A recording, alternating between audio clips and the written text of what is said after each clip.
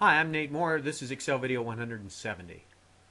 This time what we're going to do is work on calculating the days, hours, minutes, and seconds in pieces. Last time we formatted them. This time what we want to do is show the separate components this way as opposed to in this format way. And then once we know how to do this, we can combine everything in this cell down here, and that's what I want to work on today. I'm going to start at the bottom because that's a little more straightforward.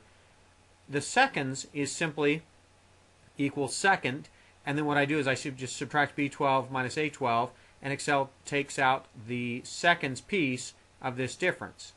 There is a minute function that does the same thing for minutes, and an hour function that does the same thing for hours. Again, all we're doing is taking the hour difference between B12 and A12, and we're getting 3 hours of difference between these two because there's 2 days. The difference is when we get here, look what I'm doing.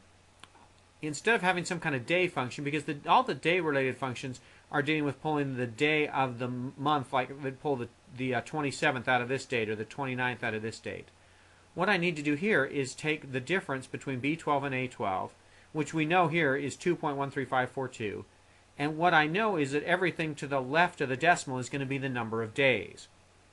So I'm going to take that 2 and put it here. And then what the round down function does is instead of rounding, and if it's greater than 0.5, it goes up to 1. If it's less than 0.5, it goes down to 0. Round down says I'm always going to round down to the nearest integer. Even if I get 2.99999, I'm going to say, hey, that's still 2 days and 23 hours and 58 minutes or whatever. You always round down to get the number of days. So that's what my formula does. Round down, B12 minus A12, and just like the round function that we're going to talk about more in the future, you say putting a 0 here says I want to round to the nearest integer, and that's what I want. I want 2 days, 3 hours, 15 minutes, and 0 seconds. With these separate components, we can combine them using concatenate over here. Let's make this a little bit bigger. Remember, we can concatenate or stick things together with the and sign. So I'm going to do round down, and that's the very same formula that's sitting right here.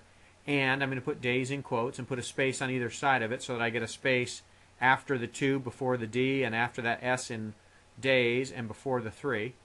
So I'm going to do round down and days, and then I'm going to do hour and hours in quotes, and minute and minutes in quotes, and second and seconds in quotes. And that's how I can put this together. And I can put this in the blog that goes with these videos, so you can watch for the blog there and get that formula if you need it.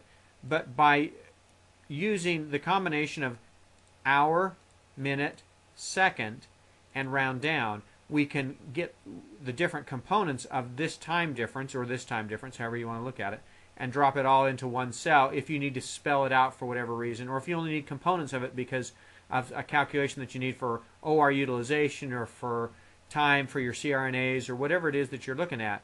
Here's how to get the components or how to put them all together. That's what I wanted to show you about time. Stay tuned. Next time we'll keep going on more Excel functions. Thanks for watching.